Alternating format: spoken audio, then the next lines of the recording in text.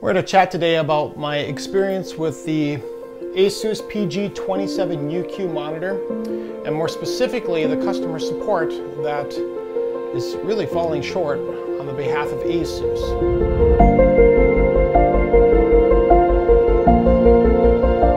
I'm going to give you a little background as to what's been going on. First minor thing that I noticed, and for some people this could be a major thing, because of the way that Asus sells their Aura ecosystem. So if you have their motherboard, their graphics cards, their monitors now, their peripherals, that's a hard word to say. You're supposed to be able to use Asus Aura, their software, to control all of the items. So you can match RGB lighting, however you want to do it. You're supposed to be able to tie that all together seamlessly, supposedly, and have an experience that they claim is better than anything out there. When I use the Asus Aura software, it works fine if you're using the motherboard, G-Skill Trident Z RAM, and their graphics cards. When you add in their Spatha, it gets a little interesting, but not the worst. I don't particularly use that mouse anymore. I've actually switched over to the Rocket Leader for other reasons we can talk about in the future. And then I also have their Claymore keyboard. If you use the Claymore keyboard with the Asus Aura software, they tell you don't use it with it. Kind of confusing. They want you to use their Armory software to control the lighting because they have known issues with Aura. There's your first red flag. Well, here comes the PG27UQ monitor. The MSRP of $2,000 for a 27-inch 4K UHD HDR 144 hertz refresh rate monitor, a true gaming monitor. I mean, this thing does look amazing, but you plug in via USB to the motherboard, and in this situation I'm using the Maximus 11 Formula motherboard, so their latest Formula line. The Aura software, or the Aura lighting as a whole, freezes up the minute that this is plugged in.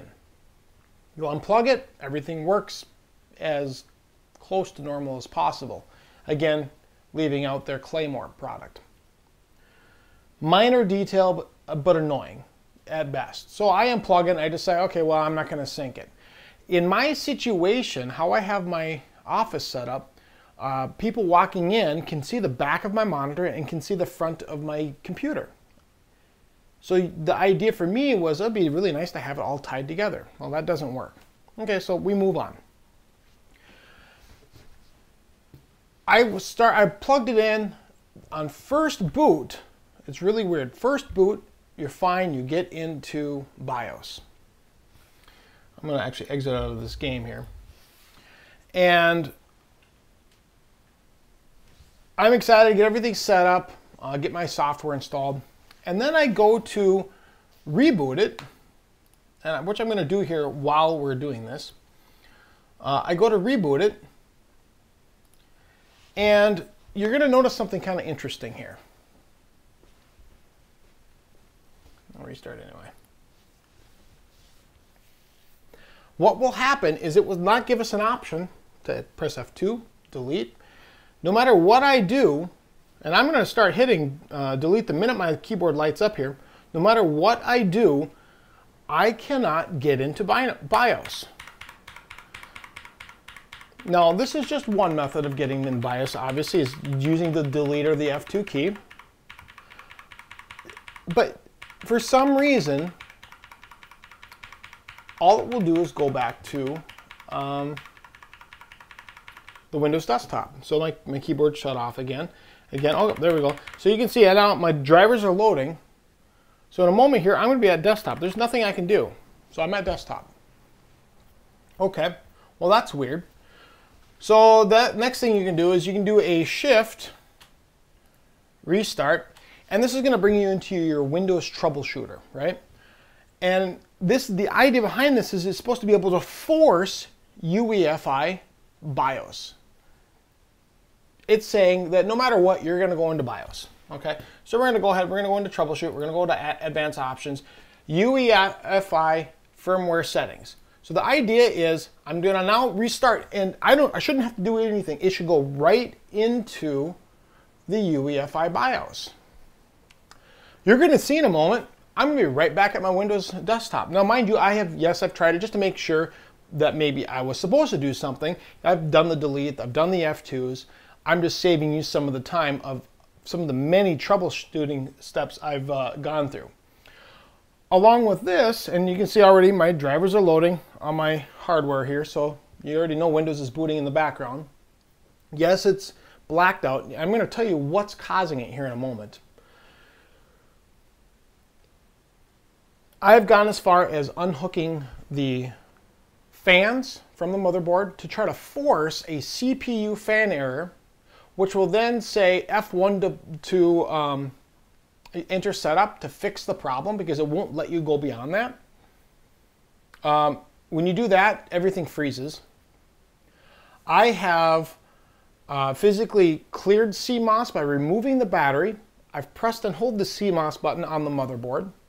There are two different methods of clearing CMOS. The easy one with ASUS is supposed to be using the CMOS button on the motherboard.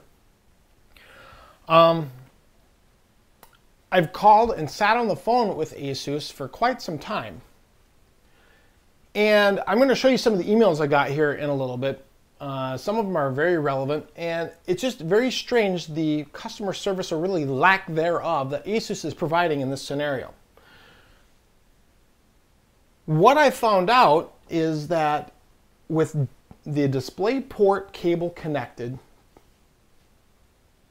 that is what is causing the monitor somehow to not allow us to get into BIOS. Something is happening through the graphics card, motherboard, monitor, not really sure what, to where with this setup, I cannot get into BIOS. And the graphics card I have is an Asus Strix 1080 Ti. Their overclock, I think it's the 011G version, whatever it's called.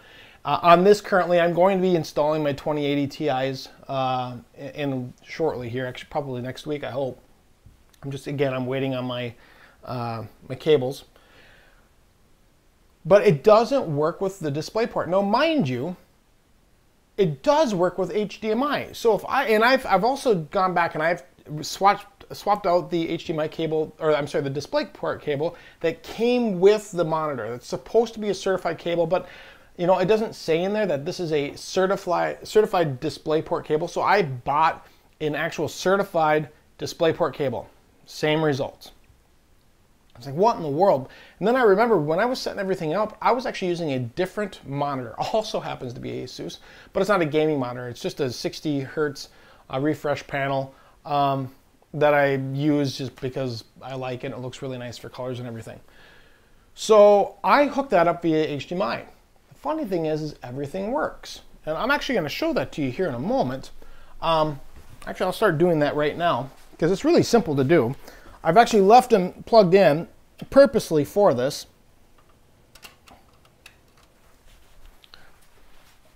So, and I actually have it set so I've tried everything in the monitor settings. Right now I've got it set so that it doesn't auto switch on input. I have to manually select it. There's a weird thing with that as well. But so I switch over to HDMI, and what we're going to do is we're going to go ahead and restart. Now you'll notice something that's going to happen here in a moment. I'm going to have the option at the bottom in big letters to F2 or delete to get into BIOS. And it'll come up here shortly. But why is this? Why is it that, is it a problem with the graphics card? Is it a problem with the motherboard? Is it a problem with the monitor? It seems to be a problem with the monitor, and here's the reason why. Is I have other monitors that use DisplayPort cables, and I can get in just fine. So I'm like, well, it can't be the monitor, or it can't be the motherboard, and it can't be the graphics card, because it works fine with other monitors using DisplayPort. So the only thing that's consistent in this is using the Asus PG27UQ monitor via DisplayPort to get to BIOS. it's annoying as hell to have to change the cords just to get to BIOS. Now, I wouldn't be so upset if it wasn't for the responses I started getting from ASUS. And I'm actually going to switch over here. I'm going to show you that in just a moment. Okay, so here's what I wanted to show you. First off, I do want to talk about the upside of the monitor and what it's supposed to give you before I talk about the complete and utter failure on the behalf of ASUS to offer even acceptable customer service. This monitor is the PG27UQ. It's a 27-inch 4K monitor. These are the specs. It's really straight. Overclockable to 144 hertz. Yes, it's an overclock. There's stuff behind that. It's fine. It doesn't bother me. I usually leave it set at 120 hertz. It's a G-Sync HDR quantum dot IPS Aura Sync monitor. We've already discussed the fact that Aura Sync doesn't work on this, so that's worthless. So there's one feature that is worthless. It's just not even working on this with their own equipment. Mind you, an entire ASUS ecosystem. This thing, it does look amazing. The picture quality is fantastic. Gaming is buttery smooth. I mean, everything is absolutely, it's unbelievable for gameplay. So when you have it up, that's fine. And again, my whole issue with this thing isn't the monitor itself solely, but the lack of support from ASUS. The G-Sync is fantastic, but what I want to show you here is what's really important. So in their specifications, they tell you that in order to get the best response time or the fastest refresh rate, you have to have it connected via DisplayPort. Why? Because with HDMI, it caps at a 60 hertz refresh rate. And it says right here, HDMI, 60 hertz. That's where it's capped at. Now with the DisplayPort, you can get the faster signals. So you can get it, you can use the 144 hertz. You can use fast, that's the whole point of DisplayPort, is to be able to give you those faster refresh rates. That's also what's going to give you your G-Sync support. That's what's going to give you your actual HDR, because you cannot use HDR within this with HDMI. So I email them first. I actually start with email. And the response I get leaves me utterly flabbergasted. Thank you for contacting ASUS product support. My name is Javon. I do understand your query and I'm more happy to assist you with resolving this issue. Right. So he apologizes.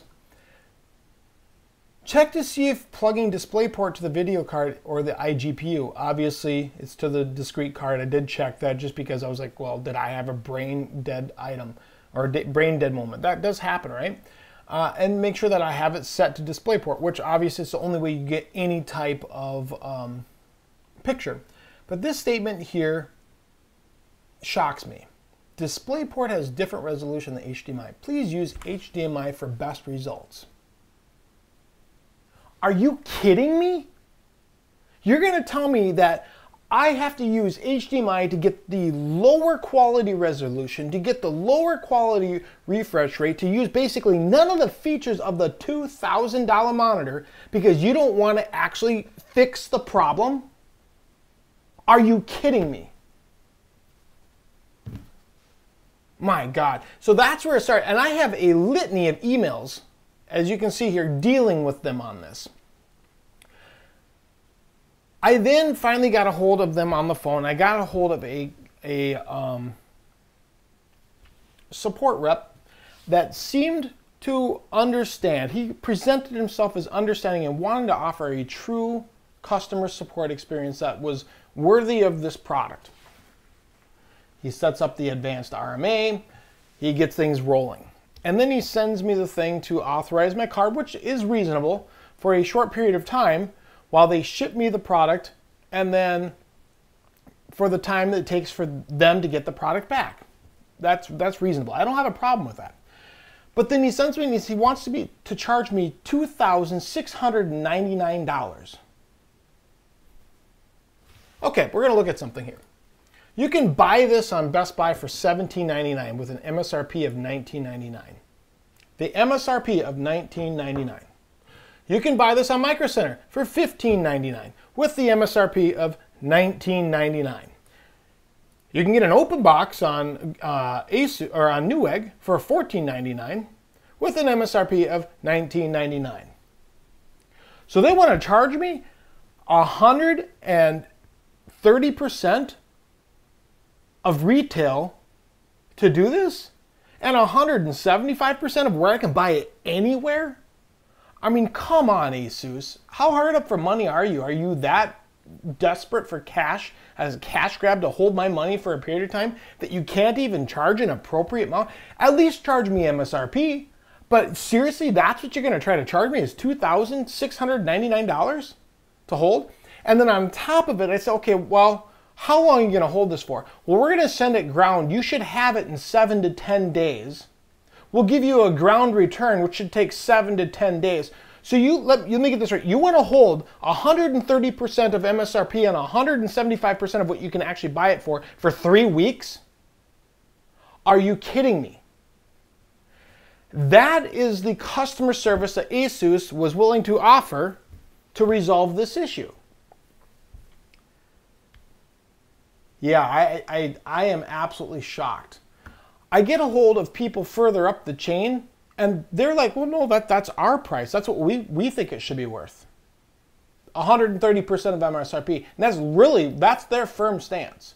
So ASUS at this point has offered such a horrible service that I don't even know what I want to do at this point. I mean, do I just do the standard RMA and maybe get my monitor back in a couple of months? Because what they then told me is if I don't advance RMA it, they actually don't have a replacement unit available. They have a replacement unit available if I advanced RMA, but otherwise it's going to go through the standard channels and maybe get fixed, maybe get replaced, and it could take 2 months.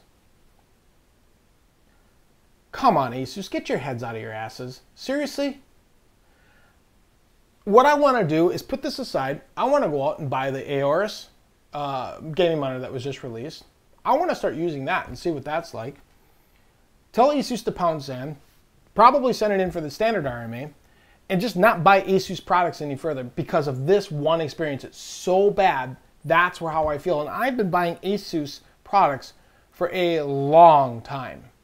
I have a list of stuff going all the way back to the M99 FX Pros. I might have that model number wrong for the motherboards.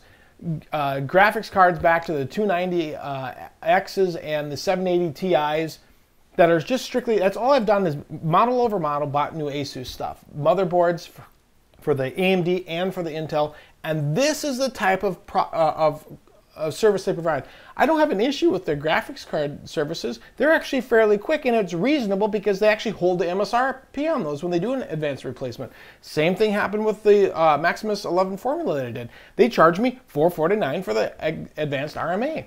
Not a big deal, but they want to charge me $2,700 to do an advanced RMA on this. Otherwise, it might be 3 weeks before for them to hold my money. Otherwise, it's like a couple of months before I may get this monitor back, or I may not. I mean, it's unbelievable. Anyway, that's my rant for today. Buy at your own risk. I guess that's the only thing I can say, is there are some people that are saying, yeah, it's the best gaming monitor they've ever used. And I hope that that's the case for that kind of money.